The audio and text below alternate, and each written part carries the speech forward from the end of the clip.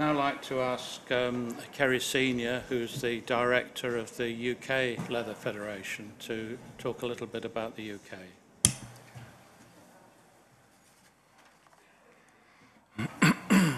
Well, good afternoon. I'm very glad to be here representing the UK industry at this Congress here in Milan.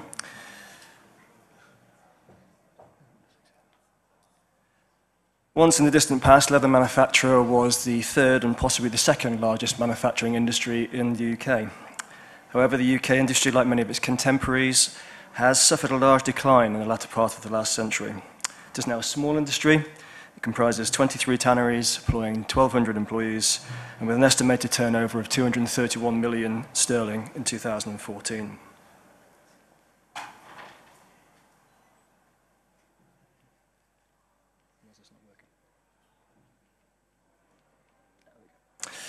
In 2014, the UK industry produced 363 tonnes of heavy leathers, approximately 7.5 million square metres of light bovine leather, and 1 million square metres of sheep and goat leather.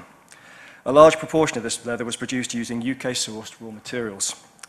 It should be noted the UK exports the bulk of its raw hides and skins that it produces, with nearly 15 million sheepskin and 2 million cattle hides exported in 2014.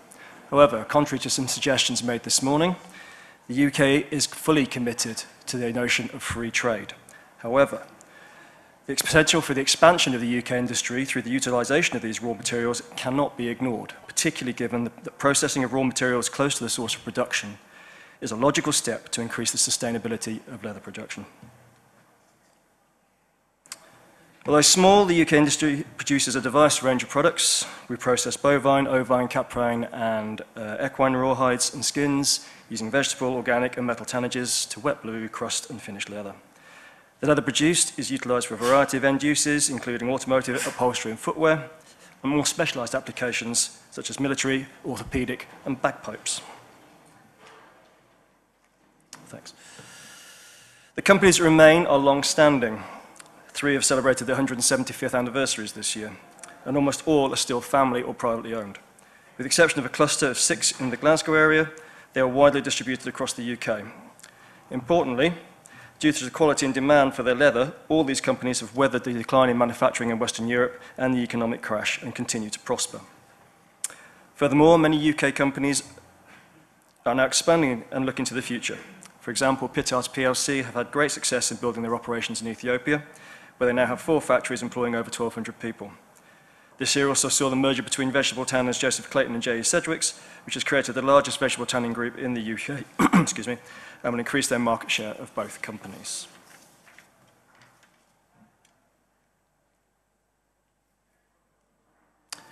The UK industry also has a global presence with manufacturing plants and sales offices in 12 other countries, demonstrating that while the industry is small, its vision is global.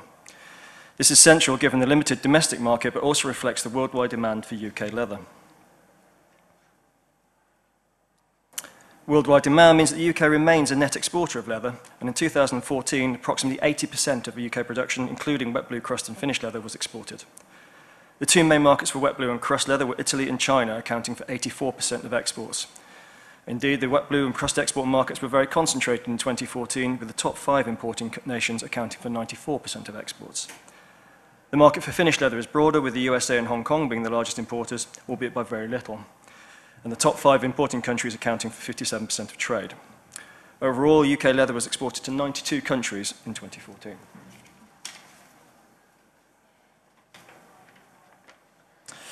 However, in terms of global exports, the UK is a relatively small player, standing at 19th in the world for exports of wet blue, crust, and finished leather, and accounting for approximately 1% of global trade. By way of comparison, Italy is the largest exporter of finished leather, accounting for 25% of exports, while Brazil was the largest exporter of wet blue and crust, accounting for 17% of exports. The success of the UK industry, then, is predicated on the superior quality and innovation of the leathers it produces. This is reflected in its customers, which are globally recognised high-end brands associated with quality products. They include household names such as Nike, Berghaus, Oakley and Clarks, high-end luxury producers such as Dunhill, Gucci, Mulberry and Burberry, and quality shoe manufacturers, including the renowned men's shoe manufacturers based in Northampton, such as John Lobb, Edward Green, and Churches. Come on. Thank you. The UK industry also produces high-performance and specification upholstery leathers used in luxury automotive brands such as Aston Martin, Rolls-Royce, Jaguar Land Rover and AMG Mercedes, by airlines such as BA and Lufthansa, and even on the Royal Yacht Britannia.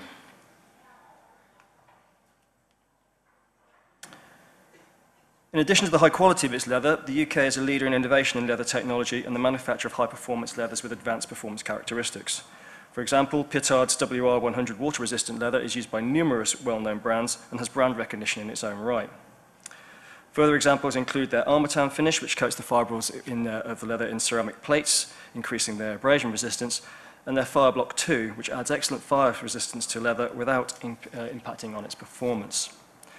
Such developments are important for an industry like the UK's, which is competing for the business of the most demanding customers. However, it is also essential to ensure that in addition to the unique inherent properties, leather can also be given the advanced properties that will allow it to compete with its synthetic competitors. The environmental impact of industrial processes is under increasing scrutiny.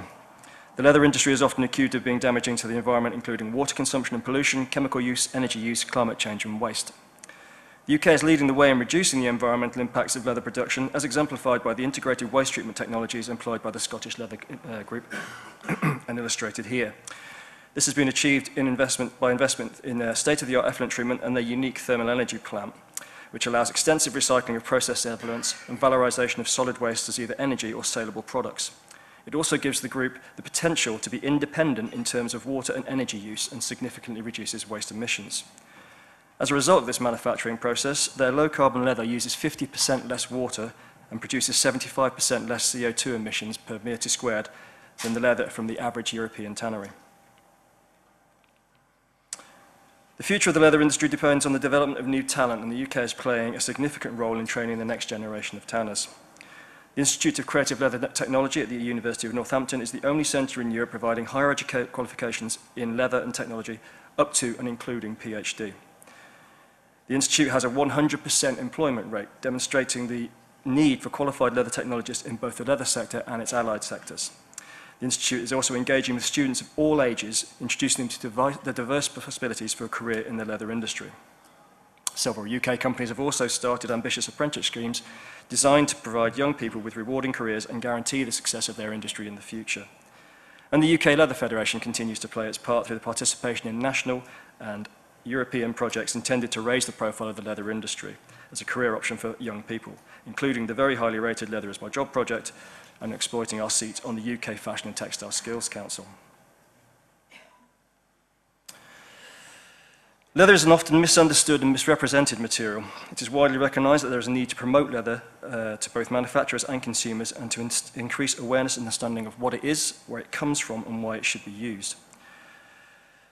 As such, the International Centre for Leather has been created, a collaborative partnership between the International Museum of Leathercraft, the Leather Conservation Centre and the Institute of Creative Leather Technology in Northampton, and was launched at the ACLE in Shanghai.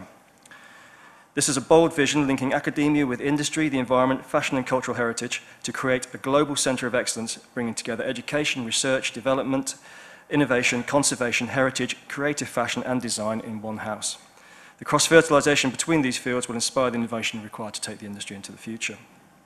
The centre will also provide a forum for engagement with a wider audience, including consumers, to increase their understanding of leather, its history, its relevance and its place in the future. Quite simply, there'll be nothing like this anywhere else in the world. So this is the UK industry, successful, innovative and preparing for the future. Thank you.